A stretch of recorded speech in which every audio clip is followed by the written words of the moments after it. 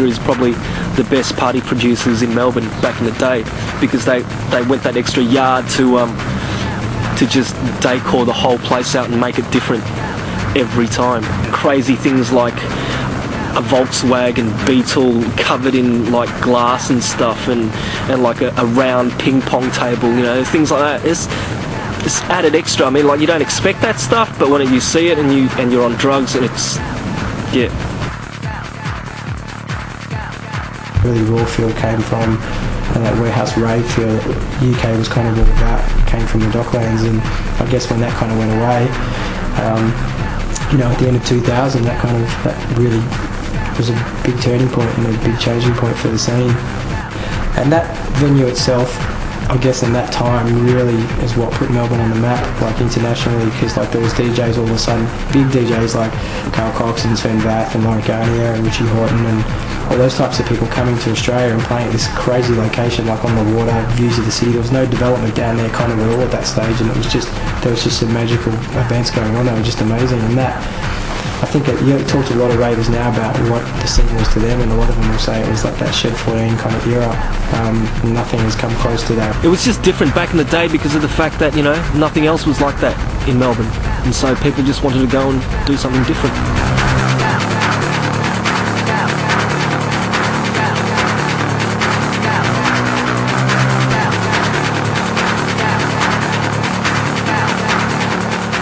And then I went downstairs because I heard the techno music going, oh yeah, and all these people were going off, and I was like, couldn't figure it out, but it was definitely different. And I was like, okay, and I just accepted it for that.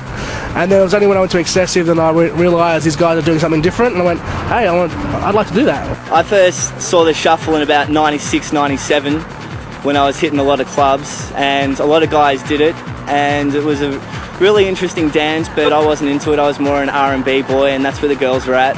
And so that's where I was at. I was a young fella, and then as I got more into my dancing and not going out to score or get pissed and throw up, actually go out and have a good time and socialise, I started to get into the dancing. And in about 2001, it went from being a real simple two-step to lots of guys throwing in lots of things, lots of innovations, skateboarders using the hat in a weird way, snowboarders learning how to spin on an axis, just all these different guys from all these different extreme sports came in and just started throwing up crap. And so all of a sudden I got interested in it. When I first started, it was difficult to dance in front of heaps of people. I thought they were all looking and like bagging me and stuff, but now you just don't care. You dance in front of anyone and you just do whatever you want. I started dancing back when I was about 17, getting into the shuffle because I saw some guy do it for the first time in a club. And it just looked really cool, and I'm like, look, one day I want to do that. So I started going home and put on a bit of beach ball, people, get ready to flow, and I started, you know, busting my moves and shit. And yeah, you know, 3 years later, rocking it still. 10 years ago, 15 years ago, when I first started working in nightclubs as a bouncer, you'd mainly just see girls on the dance floor, not many guys. It's turned around now. You can't keep the guys off. Shuffling is definitely a majority of men, but I say to the women now, get out there and give it to them, because, you know, we're just as good as what they are. You know, everybody's equal in the rave scene. First time you'd ever catch me on a dance floor, like, it was just the ultimate feeling, because I'd never go near a dance floor. I get on and suddenly this fucking Russian feeling, you're just rocking it up, you're like, alright, don't care what everyone's looking at you, you're just like, yeah, fucking let's rock. The concept of the shuffle, or the ability to do the double timing, or to hit the beat on the hat as well as the bass drum, and to use your body weight shifting forward or backwards or left and right to guide where your feet are going to go. And when you start getting to that level, then you're free. It's a bit like a DJ finally getting able to get his records in. He can then start trying to use his mixer properly, you know, to its fullest effect. And it's like that with the shuffle dance. It frees you right up. And the more you learn about your body during the dance and the way you move and how it affects your dancing, the better you get.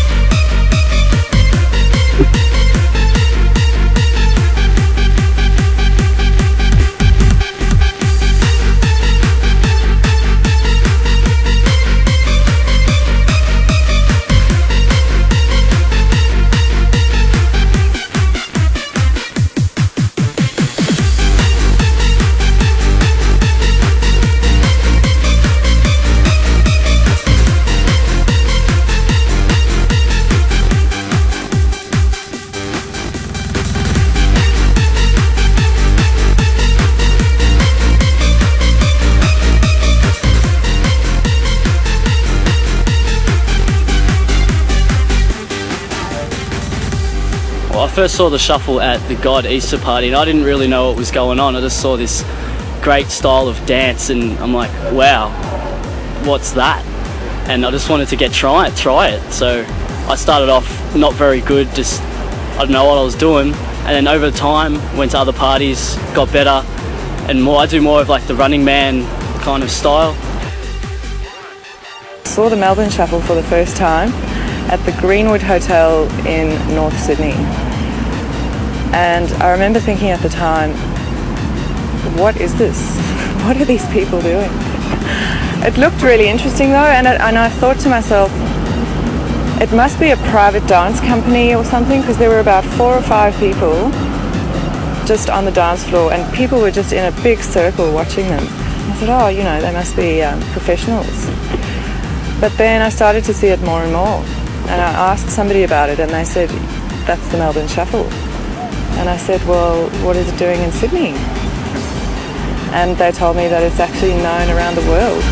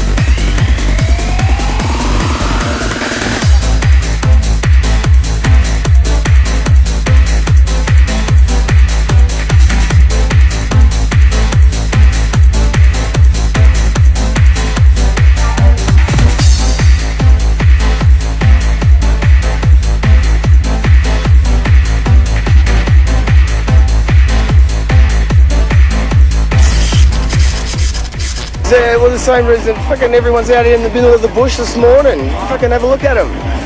It's like, it's got their own thing happening. All they're trying to do is just get away from all the fuckheads in the world and come and enjoy themselves. And that's produced something original, which has come through Australia in the sense that everyone knows fucking Melbourne rocks the show. And when you look at it from an international point of view, it's simple in the sense that Australia's now to the stage where fucking we should be taking a bit of pride in it. It's as simple as that.